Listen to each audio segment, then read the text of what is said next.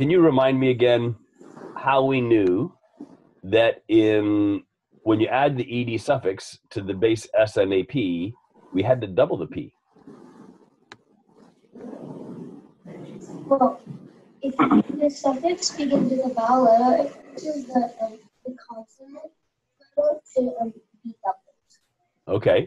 And what if I added, and that's nice because if I did snap and I added an s suffix, you can get rid of this one now.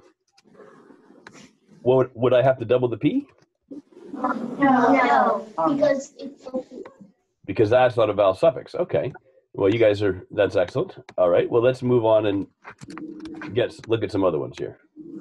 So then we have snapped a mosquito, another snapped. Oh, lots of snapping.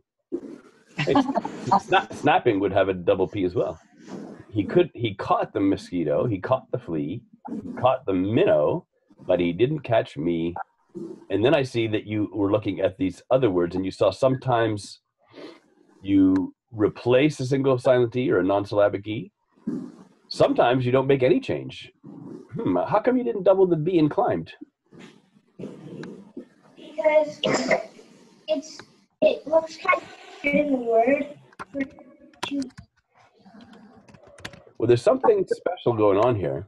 We do have a vowel suffix, don't we? We have vowel suffix in both cases. We know we double the P here, but we don't double it here. So we have a vowel suffix in both places. The snap ends in what kind of letter? Is that a consonant or a vowel? Consonant. Consonant. And what's that letter?